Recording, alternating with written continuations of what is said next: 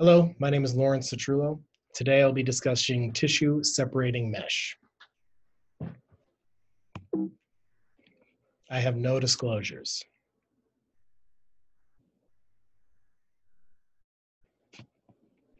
Tissue separating mesh is mesh that is used most often intraperitoneally to reduce potential for adhesion formation after ventral hernia repair. Many manufacturers use different materials for their tissue separating layer, and I have listed some of the more common ones below, specifically ones that will be discussed in studies later in this presentation. Tissue separating mesh should be used primarily in the intraperitoneal space, where there's good benefit for its efficacy. There's less benefit for its use in the retromuscular or in the preperitoneal spaces. Most commonly used for incisional, ventral, or peristomal hernias, where mesh needs to be placed intraperitoneally for other reasons. I'm now going to discuss a few studies showing the benefit of tissue separating mesh. This was a porcine model of intraperitoneal mesh placements. They tested plain polypropylene mesh, ePTFE or extended polytetrafluoroethylene mesh, and polypropylene with a hyaluronic acid barrier layer. The pictures shown here show the amount and quality of adhesions to the mesh. This study measured total adhesion area covering the mesh and type of adhesions. As you can see, the tissue separating mesh used had much reduced overall adhesion formation, as well as reduced visceral adhesion formation, specifically compared to the plain uncoated polypropylene mesh. This was the only thing in this study that had statistical significance.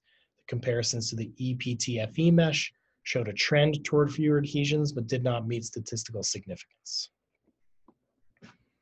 In this study of 183 patients with ulcerative colitis or FAP undergoing colectomy, the patients were randomized to receive or not receive a hyaluronic acid barrier layer to reduce adhesion formation. These patients were evaluated at 8 to 12 weeks during loop ileostomy closure for the presence of adhesions laparoscopically. They evaluated 175 patients. They found that 94% of the control patients had some form of adhesions to the midline closure, whereas in the control group, 43% had no adhesions. So a significant reduction in the number of adhesions in the control versus in the intervention versus the control group. Looking at quote unquote dense adhesions, they found that in the control group, 58% of the patients had dense adhesions, whereas in the intervention group, only 15% had dense adhesions. This was a double-blinded randomized study. This list of meshes will be used in the next slide, using polypropylene mostly, as well as some polyester, with different bioabsorbable layers, either collagen-based for the Pariatex, an omega fatty acid layer for the C-Cure, and the ePTFE layer for the intramesh T1. This was a rat model comparing multiple tissue types of separating mesh versus non-separating mesh. Again, like the prior study we discussed, polypropylene mesh had the highest adhesion rates, but of note, all types of coated mesh had significantly lower adhesion formation compared with the plain uncoated mesh. So comparing adhesion formation rates between the different types of mesh showed no statistical significant rate of adhesion when looking at two different types of barrier mesh. The follow-up was 30 days, as that's when the rat model was sacrificed. This was one of the first studies showing that there was no difference between the different types of barrier mesh material, but they did find that any type reduced the adhesion formation. Here's another study. This is a single institution. Again, this is now a human model, single institution, looking at laparoscopic incisional and ventral hernia repair. 13,000 patients were evaluated in this study, and 10% had reoperation for a variety of reasons.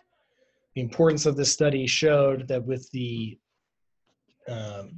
coated mesh that was used in this study, 45% were adhesion-free, 42% had minor adhesions, and 13% had bowel adhesions to the abdominal wall, showing that the mesh-related adhesions were significant in over half of the patients. Now starting to talk about some conflicting evidence. In 2008, a study used tie mesh alone or tie mesh with a barrier layer called polyactide or surgery wrap. This is again a porcine model. They looked at 2 different time frames, but pigs were sacrificed 3 months post-implantation. In the 2 groups, there was no significant difference in terms of omental adhesion rate between the 2 groups, 32 versus 33.5%. There were no adhesions to intestine in either group, so the slowly applied barrier in this case showed no benefit. This is a rat model, again, showing the different types of mesh used with different surface layers. Most were polypropylene, but they did include a polyester, so another plastic material. What they found was that even with the tissue separating mesh, adhesions still formed. And regardless of the mesh type, the fixation material and the cut edges of the mesh had the most adhesions. Adhesions were examined at 7 and 30 days post-implantation. These are their results showing the amount of adhesions to viscera. As you can see, the majority of animals had adhesions of some type or another, regardless of the type of mesh. We're going to briefly discuss some tips for use. Tissue separating mesh when inserting laparoscopically. Use your largest port possible to avoid scraping off too much of the coating layer, as this is the #1 thing that will lead to intestinal adhesion formation to the mesh itself. Try to wrap the mesh with the coated layer on the inside versus the outside to prevent scraping off of the coating. When tacking or suturing the mesh into place, avoid dragging your instruments across the barrier layer, which would then scrape off the coating.